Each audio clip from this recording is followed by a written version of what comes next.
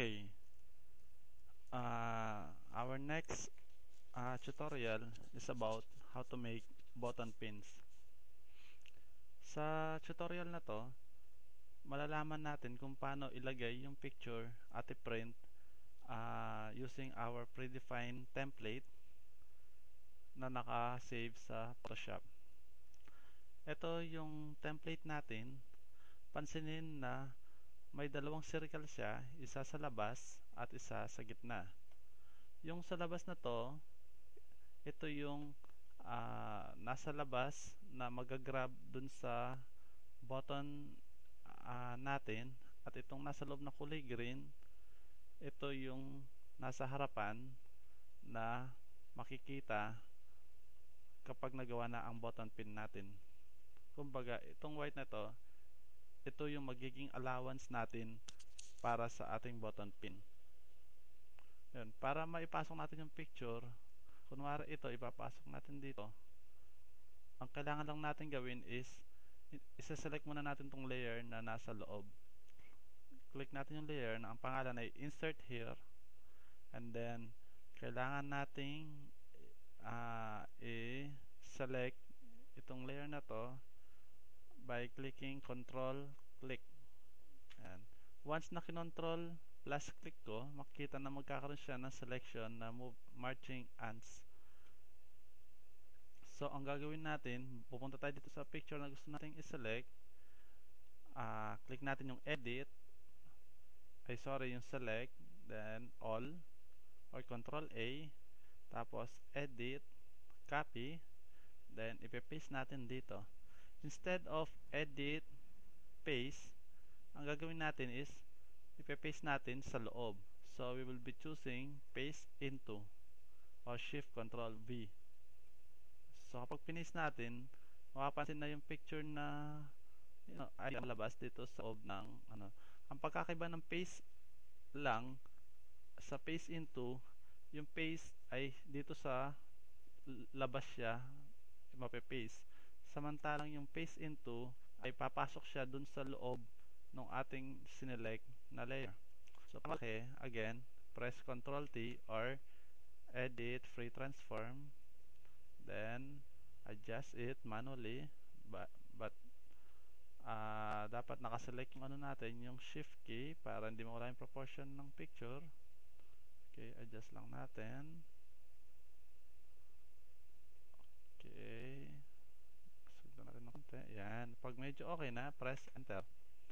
Okay, just in case yung customer mag-request na palagyan ng text yung niya, yung picture, yung button pin, pwede tayo maglagay ay clicking the text icon. Click tayo rito kung gusto mo dito ilagay, then type natin. Halimbawa, ang pangalan niya is Michelle. Okay, igitna lang natin at saka palakin ng konti. Okay, palitan natin yung fonts. Click natin itong mga fonts na available. Halimbawa, iano natin yung monotype, cursive. Tapos, okay, bigyan natin ng konting effects, yung stroke. Okay, click stroke, then pili tayo ng kulay na medyo kontra dun sa kulay pink. Pwede siguro ang kulay white. Then adjust natin ng konting stroke. Yun, tapos lagyan natin ng outer glow. Set natin ng konti, adjust size.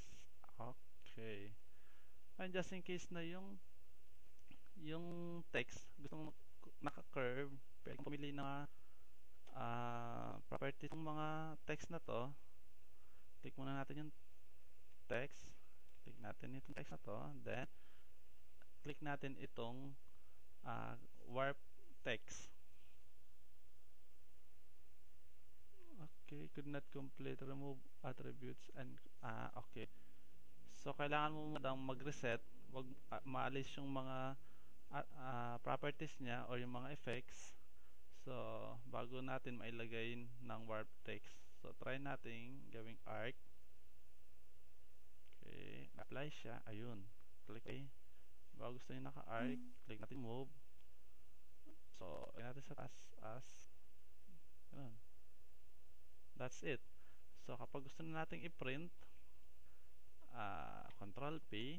Then mapapansin na kapag nag-set tayo ng Control P, nakaposition na kagad siya sa upper left corner para pag nag-print tayo, kahit nakapirasong papel lang ang gamitin para dun sa button pin natin, ay hindi sayang ang papel dahil dito kagad mag-print dito sa pinakataas na bandang left portion. Okay, ganun lang ang at saka tandaan pala natin na ang button pin paper na gagamitin ay hindi photo paper. Pwede tayong gumamit ng inkjet paper, matte paper, or yung photo paper na medyo manipis like 120 GSM to 150 siguro pwede pa. At wag lang tayong gumamit ng at least 180 pataas dahil mahirapan ang ating press machine kapag i-press na natin itong button pin na ito. Ganun lang yung paggawa ng button pin natin.